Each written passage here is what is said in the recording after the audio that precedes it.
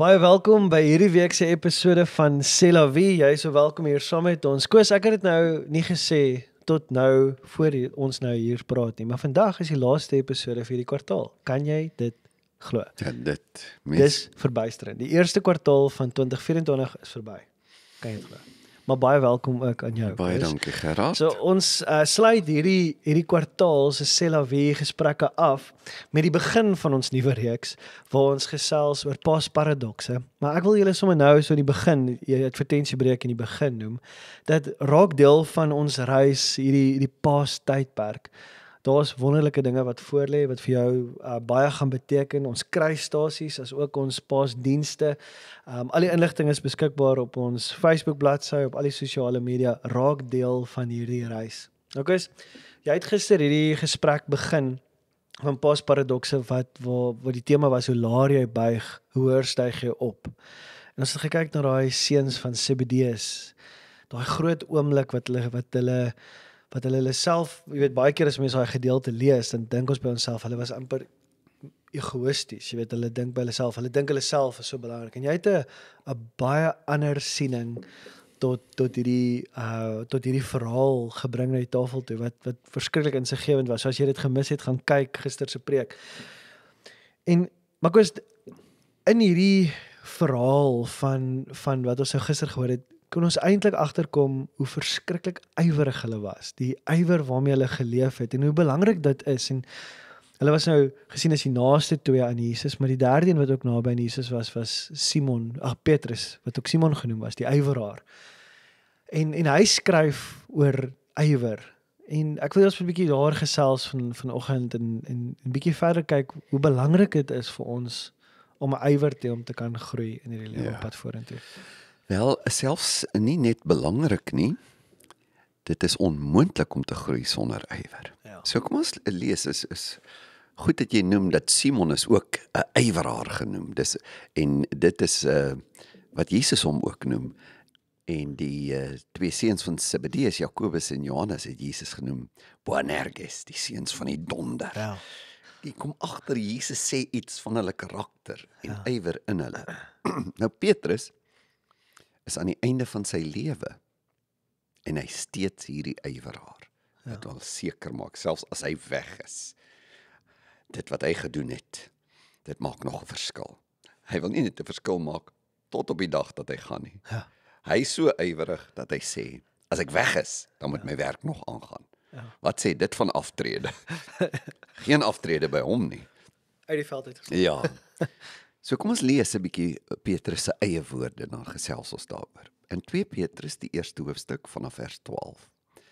Ek sal julle altyd aan hierdie dinge herinner, sê hy. Al weet julle dit, en al staan julle reeds vas in die waarheid wat aan julle bekend gemaak is.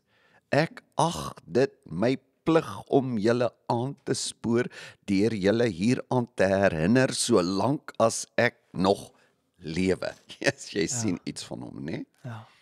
Ek weet dat my dood nie meer ver is nie. Ons Here Jesus Christus het dit trouens duidelik aan my bekend gemaak.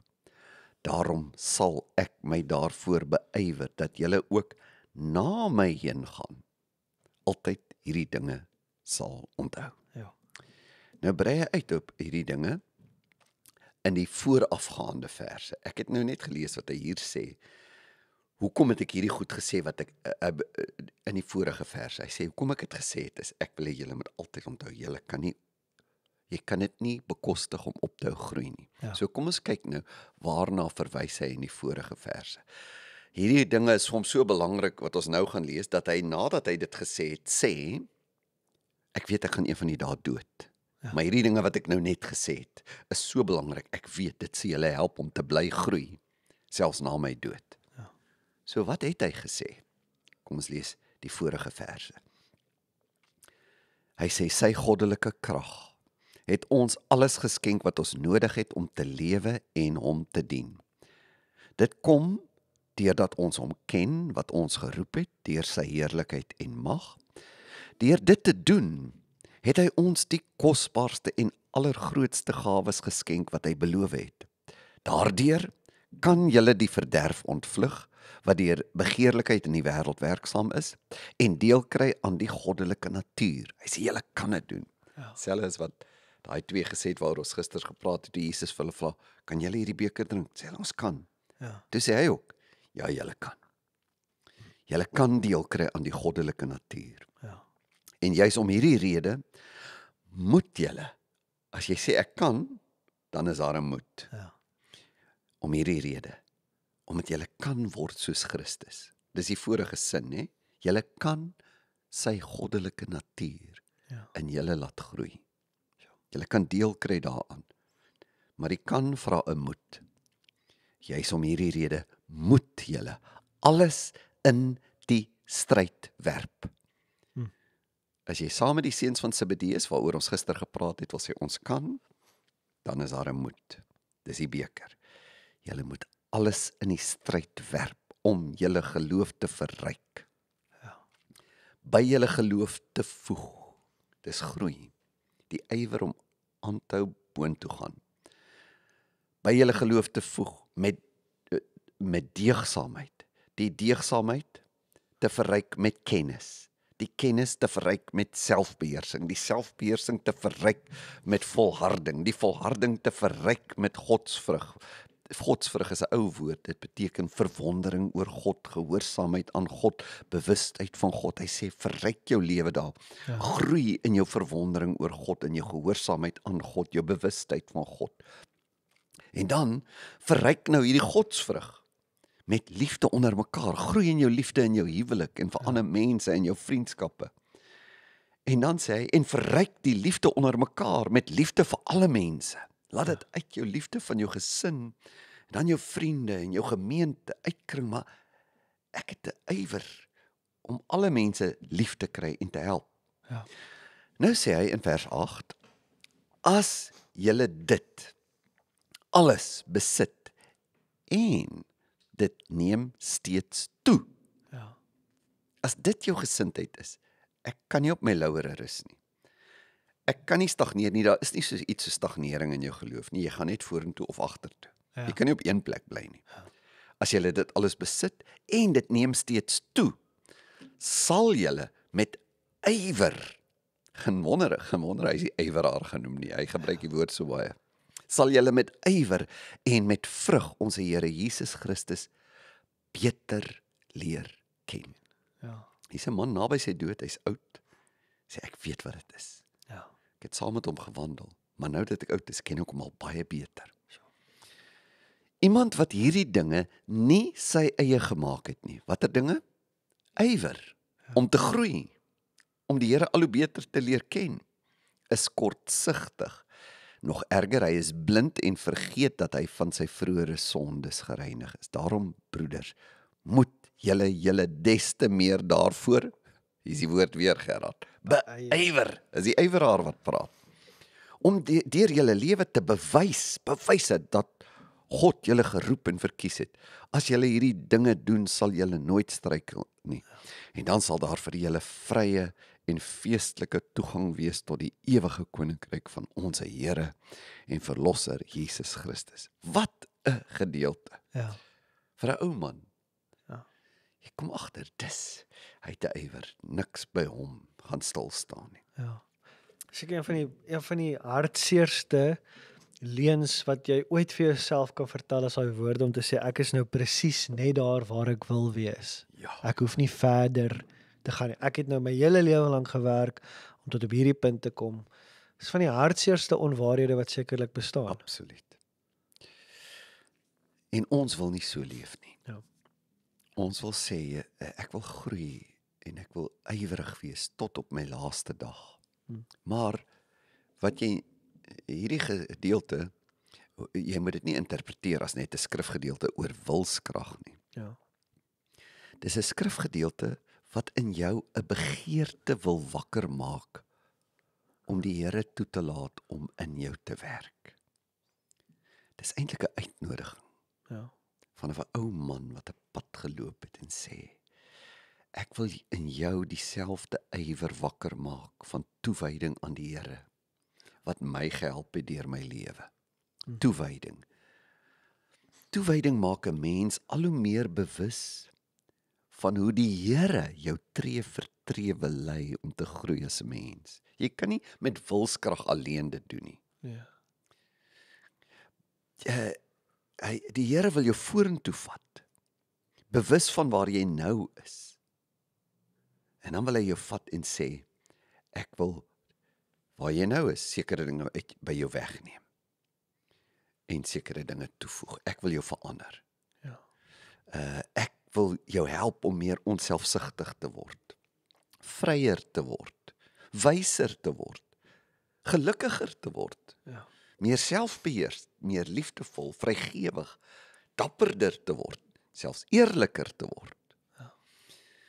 So dis wat Petrus se uitnodiging as 'n ou man is. Kom, loop 'n pad van ywer en geestelike groei. En kom ons sê 'n paar dinge hieroor. Die eerste ding is duidelik. Petrus sê vir ons, dis moontlik om te vorder. Geestelike groei is moontlik. Hy sê sy goddelike krag, die Heilige Gees wat in jou lewe werk, het jou alles geskenk wat jy nodig het. Ja. Jy kan groei.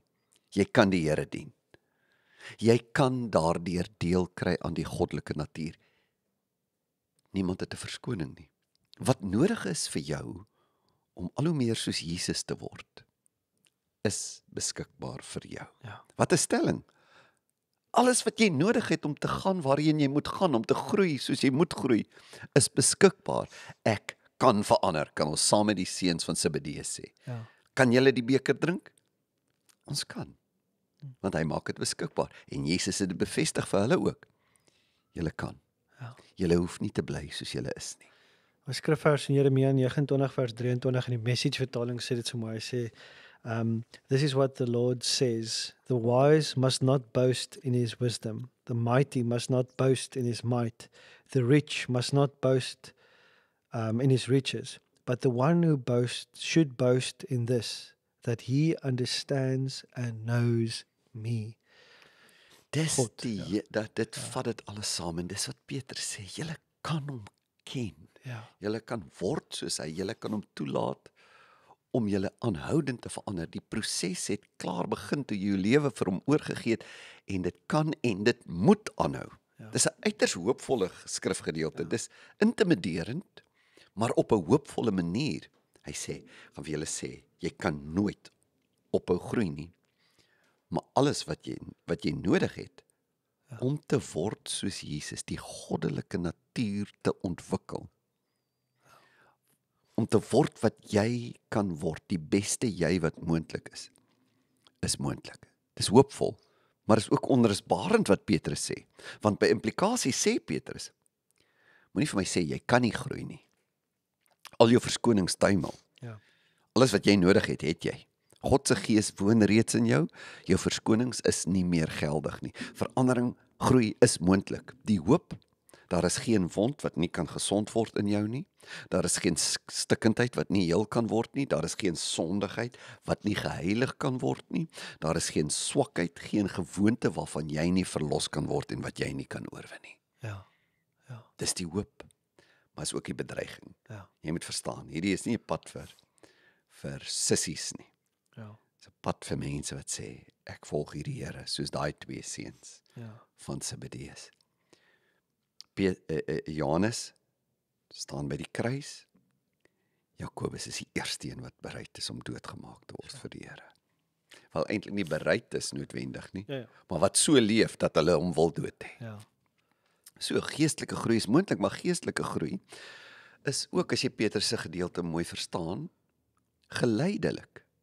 Hy beskryf 'n pad, nie 'n oomblik nie, nie een gebed, een groot deurbraak en sien daar nie. Alles het nou verander nie.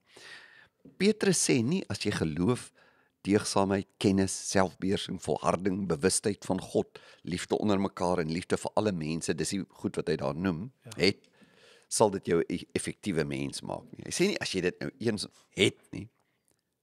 Hy sê as jy hierdie dinge het en dit is besig om in jou toe te neem. Ja. As hierdie eienskappe, al hierdie eienskappe is nie in jou in die sin dat jy klaar is wat jy moet en kan wees nie, dit het net begin. Ja. Die nukleus, die sade van 'n uiters vrygewige mens, liefdevolle mens, vriendelike mens is in jou en dit moet groei. Ja. Christendom is nie 'n kitsgeloof nie, dis 'n pad. Ja. Die metafore vir groei in die skrif dui altyd op geleidelikheid. 1 Petrus 2 vers 2 byvoorbeeld sê verlang sterk soos pasgebore kindertjies na die onvervalste melk van die woord, dat julle daardeur kan opgroei. Dink aan die metafoor, Gerard. Jy kan nie 'n kind vinniger laat ontwikkel deur hom meer en meer melk op dag 1 te gee. Ja. As ek hom net meer laat drink, kom ons gee vir hom 10 bottels in steede van die 3. Ja. Dan kan hy dalk op 1 jarige ouderdom wees waar ander kinders is as hulle 7 jaar oud is nie. Dis nie hoe natuurlike groei werk nie en geestelike groei ook nie. Moderne mense oorskat wat hulle in 2 maande kan regkry en onderskat wat hulle in 5 jaar moet regkry. Ja. Sure. Die metafoor van 'n saad in die Bybel. Vat 'n akker Ja. en probeer 'n teerpad met die akker saadjie oopkap. Jy kan niks aan 'n teerpad met 'n akkersaad doen nie. Ja. Maar plant daai saad net daar langs die teerpad en los hom vir 5 jaar Ja. en het die hele teerpad vernietig. Radikale verandering vereis tyd. Jy moet aanhou.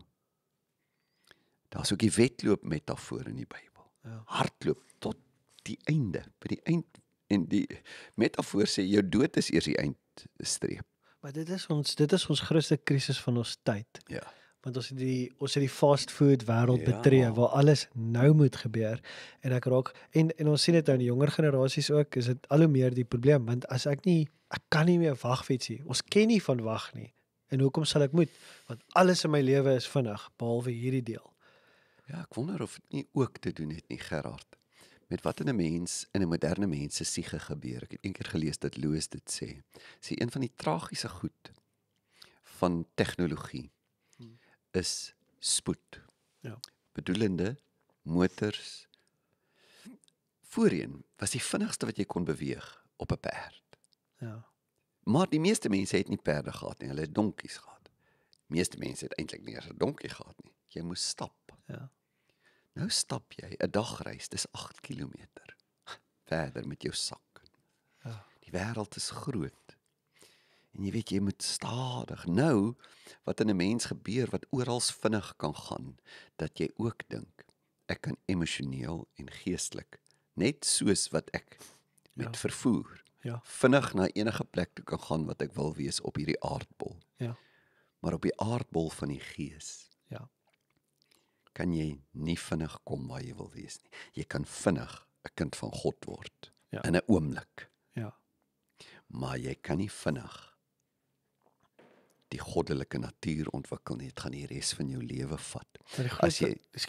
Die groot tragiek van dit is as jy nou kyk nou in die samelewing vandag, omdat alles so vinnig en so groot geword het, hoe vinnig iemand kan beroemd raak op iets soos sosiale media en onmiddellik word daardie persoon gesaghebbende op enige iets. So dan is dit 'n persoon wat want hulle kon nog eers die tyd beweeg het om kundige te raak in enigiets. Maar nou is hulle bekend en net omdat hulle bekend is, nou is hulle gesaghebende op baie ding.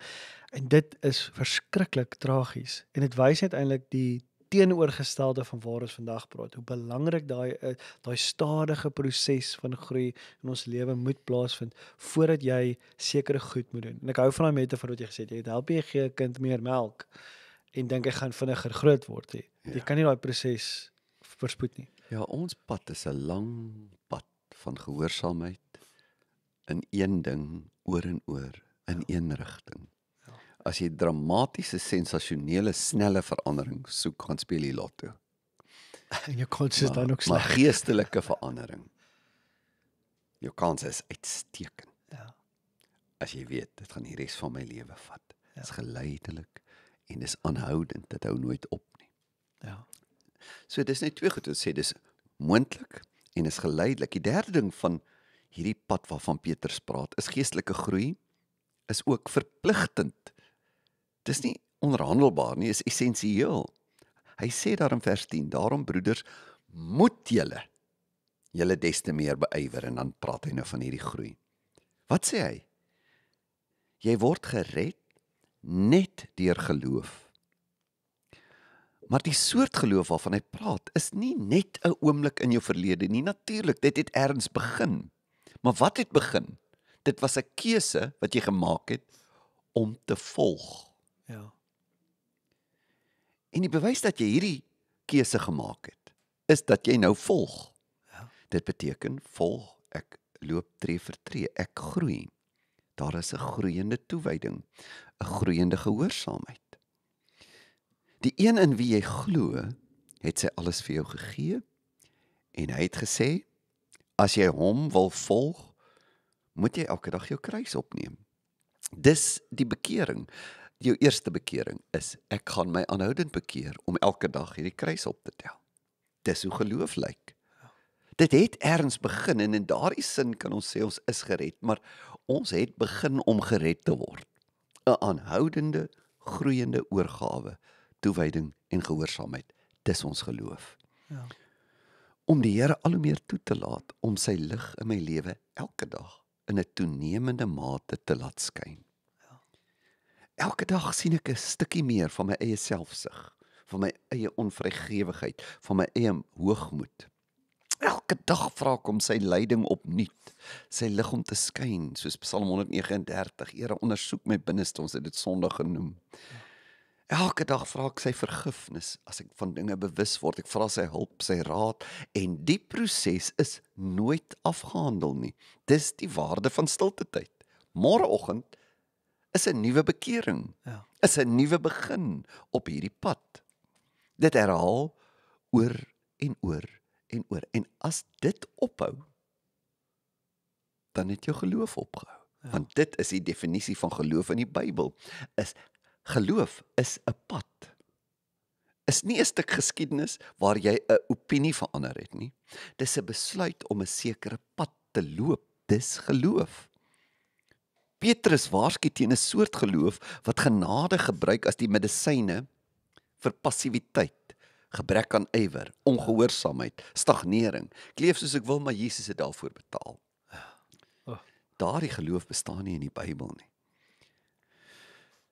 Petrus vra jou in 'n sin of jy vashou aan die geloof van die eerste disippels, die soort geloof wat gehoor gee aan die uitnodiging, wat 'n eerste keer kom, maar daarna elke dag weer kom. Ja.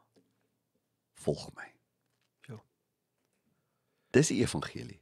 Ek nooi jou om my te volg. Dis die goeie nuus, jy kan, maar jy gaan dit elke dag moet doen. Ek hou van daai vers van Paulus wat hy daar in 1 Korintiërs 7 vers 35 ook in die message vertaal. Ja. Dit sê vir my so mooi, hy sê, all I want for you is to be able to develop a way of life in which you can spend plenty of time together with the master without any distractions. En dit is so, ek hou baie van daai woorde. Dit is develop a way of life. Want dit is in daardie waar hierdie gebeur. En dis die uitnodiging van volgelingskap. Volgelingskap en groei kan nie geskei word van mekaar af nie. Jy kan nie doen nie. Ja, en ek hou so van die woorde wat jy gebruik, Gerard, develop a way. Dis prakties, en dis juist die volgende punt wat ons wil sê, wat ons by Petrus leer. Geestelike groei, ons het gesê, wat het ons gesê, dit is moontlik, dit is geleidelik, en dan het ons gesê, wat het ons nou gesê, Gerard, dis verpligtend, Ja. en dan is dit prakties. Petrus sê, daar is spesifieke dinge wat jy moet teiken, sodat jy dit kan meet en kan sê, sien jy groei daarin. Ja. Hy sê, jy gaan dit kan sien, dat jy groei. Daar's dinge wat jy kan doen. Eerstens, hy begin natuurlik, dis waar Petrus sal begin.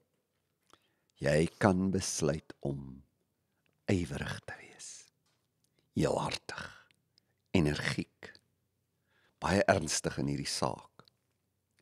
Hy sê, en juis om hierdie rede moet julle alles in die stryd werp om julle geloof te verryk. Julle moet ywerig wees. Dis nie net let go and let God nie. Ag, julle glo in hom, hy sal alles laat uitwerk nie. Dis nie outomaties nie. Petrus vra intentionaliteit in 'n praktiese pad, 'n way of life. Hoe lyk jou lewe? Wat gaan jy doen om hierdie pad te loop? En hy sê, voeg by, elke keer sê hy, voeg by jou geloof dit, voeg by daai dit. Dis 'n Griekse woord wat dui op 'n belegging, soos 'n spaargeld wat jy insit. Petrus vra jou of jy bereid is om die prys te betaal, weg te sit vir 'n groter lewe. En hoe meer jy jou verdiep in die skrif, hoe meer sal jy bewus word van die pryse wat jy moet betaal. Dis wat Jesus vir die seuns van die donder gesê het, nee, vir Johannes en Jakobus. Kan julle die beker drink? 3 basiese pryse wat elke gelowige moet betaal, wat deel is van die beker. Is tyd met God, 'n openheid om deur ander mense gehelp te word, en oorgawe as dit met jou swaar gaan.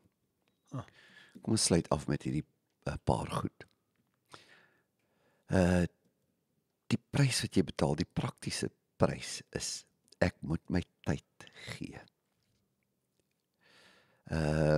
Hy sê in vers 3, sy goddelike krag het ons alles geskenk wat ons nodig het om te lewe en om te dien. Dit kom deurdat ons hom ken. En daardie, as 'n Jood oor ken praat, al is dit nou in Grieks geskryf, maar Petrus is 'n Jood, in sy kop is dit, in die Grieks is dit nou, kenosko, nee, maar in die Hebreëus is dit yada. Ek ken hom, is liefdeskennis. Dis verhoudingskennis teenoor teoretiese kennis. Dit sluit nie teoretiese kennis uit nie, maar is met die oog op 'n verhouding. Jy kan nie iemand ken sonder om tyd met hom deur te bring nie. Tyd alleen. Die eerste prys wat van 'n volgeling van Jesus vereis word, die eerste deel van die beker is, geef my jou tyd. En die manier om dit te doen is, begin jou dag met my. En werk, develop a way of life in which you can spend plenty of time alone with the Master. Dis die geveg wat elke dag van vooraf moet begin. Gaan ek hierdie leuen wat oral ingedring het? Ek is net te besig. Niemand is te besig nie. Dis 'n keuse. Dis 'n keuse of jou tyd jou eie is en of jy jou tyd heilig aan God. Om dan van daar af, jy kan nou nie die hele dag sit en bid en Bybel lees nie, maar nou word alles wat jy doen deel van jou gebed. Toewyding is die nommer 1 prys van die beker. Geef my tyd waarin jy alleen met my is. Tweede deel van hierdie beker is om oop te wees dat ander mense my kan help. Petrus praat van liefde onder mekaar, Philadelphia, broederliefde, om op 'n plek te kom dat jy medegelowiges ook toelaat, nie net alleen met die Here nie, maar dat ook jou eie vrou, jou eie man, ander mense naby jou, saam met jou kan reis. Mense toelaat in jou lewe, om mense te begin vertrou naby aan jou, wat vir jou kan sê, ek stem nie saam met jou nie, ek bid saam met jou in hierdie ding, ek is bekommerd oor hierdie ding. Hebreërs 3 vers 13 sê, maar vermaan mekaar elke dag, solank as dit vandag genoem word, sodat niemand van julle deur die verleiding van die sonde verhard word nie. Een ding wat my beskerm, is, ek het 'n openheid. Ek meen, een van die grootste beskermings in my lewe, is, my vrou is gelowig, en die mense saam met wie ek werk. Ek weet, Gerard, ek kan nie vir jou en hierdie span, wat maar basies eintlik my selgroep is. Ons kom elke week by mekaar, elke maandagoggend deel ons wat gaan aan in ons lewens. Ek kan nie hierdie mense vnuik nie, kan nie hulle 'n rad voor die oë draai nie. Ek kan nie met wrokke en woede rondloop en voorgee ek is bly nie. Ek kan dit net nie doen nie. Ons span sal uit mekaar val. Ek is eintlik half, jy kan amper sê, aan die een kant bevoorreg, maar aan die ander kant, arme ek. Jy weet, arme ons. En maar elke mens is so. As jy jouself wil beskerm, dat jy nie 'n geheime lewe kan leef nie. Leef in gemeenskap. Ons hou nie van kwesbaar wees nie. Ja. Want dit is ook weer iets wat die samelewing, hulle is lief daarvoor om te sê hoe belangrik kwesbaarheid is, maar Ja. ons hele samelewing is so opgestel dat dit net eintlik kwesbaarheid stop en keer en moenie. Ja, so hierdie Hebreërvers wat ons nou gelees het, is 'n verbasende en 'n aangrypende vers. Elke dag moet iemand jou aanmoedig of vermaan, elke dag. Dan sal jy nie trap in die strikke nie. Dit sê jou eie sonde kan jou verlei en jou op 'n plek bring dat jy heeltemal verhard. Ja. Hy sê, pas op, jy kan heeltemal verhard deur die verleiding van die sonde. Wat jou sal help dat dit nooit gebeur dat jy hard kan word nie. Ja. Sorg dat daar mense is om jou. Sure. Dis wat ek nou sê het.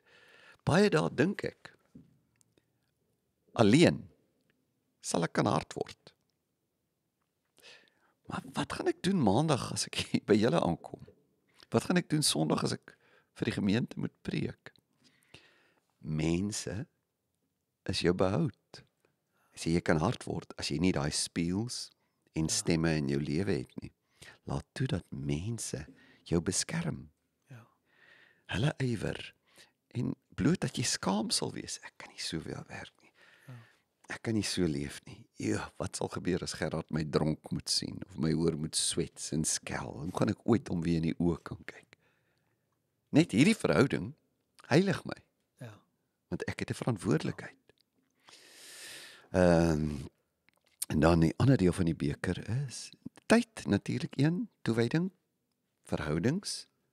En dan wat doen jy as jy swaar kry? Hy sê, jy moet by jou kennis wat voeg?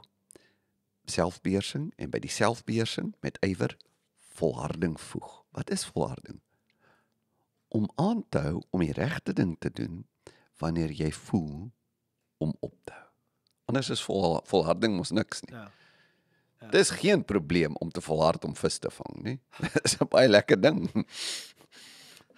Een van jou grootste bedreigings vir jou geloof is wat jy gaan doen in daardie tye wat jy voel, ek wil nie meer aanhou nie. En daardie tye is gewoonlik die krisisse en die ontnigterings van die lewe, die pyn van die lewe. Ek het deur jare soveel mense gesien wat in die krisisse op hulle pad die grootste foute van hulle lewe gemaak het. Ja. Tydens finansiële krisis begin 'n flirtasie. En jy regverdig dit. Ek gaan deur so 'n moeilike tyd. Tydens probleme met die kinders, hou mense op kerk toe gaan. Ons het nou te veel gas in die huis. Job verloor sy kinders, sy gesondheid, sy geld. Hoor hom kla by God, sy woede, sy vrae. Maar tog aan die einde van die boek is God tevrede met hom. Hoekom? Hy het in sy pyn na God toe gegaan. Ja. Die kla was nie noodwendig so goed geweest dat hy gekla het nie, maar hy het na God toe gegaan. Ja. Miskien vra jy, het ek iets gemis? Is dit volharding? Die punt is, hy het aanhou met God praat. Hy het nie ophou met God praat nie. Al het hy nou klaand met God gepraat, hy het volhard om met sy lewe na God toe te gaan. Voor die krisis was hy 'n bidder, maar sy gebede was meestal, dankie Here, bly ons seën, beskerm ons. Maar ook tydens die krisis was hy 'n bidder. Al het die inhoud van sy gebed verander, hy het volhard om te bid. Voor jy getroud is, het jy haar behoeftes bo joune gestel. Volharding beteken om dit aan te hou doen na jy getroud is, as dit moeilik is. Dink steeds meer aan haar belange. So dis wat hierdie beker, ek dink dis die 3 groot goed van ons beker. Ja. Ek gee my tyd, Here. As jy jou tyd gee, jy kan nie jou tyd gee sonder om jou geld te gee, want elke oomblik van jou tyd is dan, wat wil u hê moet ek nou doen? Ja. Tyd is allesomvattend, begin by toewyding. Nou laat ek mense toe in my lewe, en nou tydens krisisse sê ek, Here, help my om te volhard. En laastens, Gerard, sal ons sê, wat het ons nou gesê vandag? Geestelike groei, as ek nou kan probeer onthou, is moontlik. Geestelike groei is nodig, het ons dit gesê. Was dit die tweede een? Was dit noodsaaklik? Kom wag, ek gou kyk.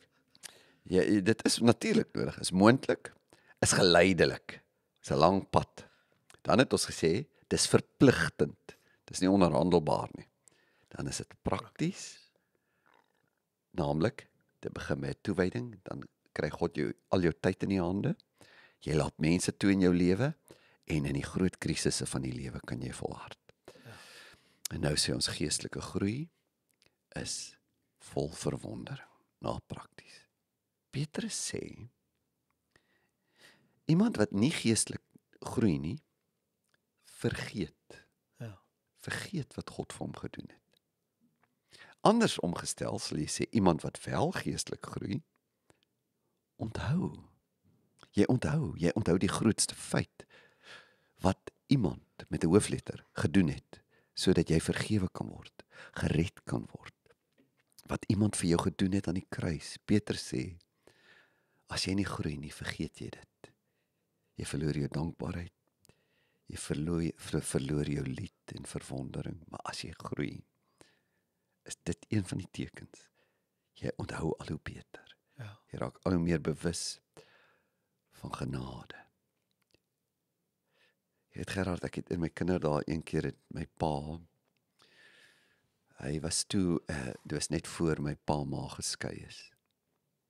Hy was reeds hartseer goed in sy lewe aan die gang, waarvan ons nie geweet het nie.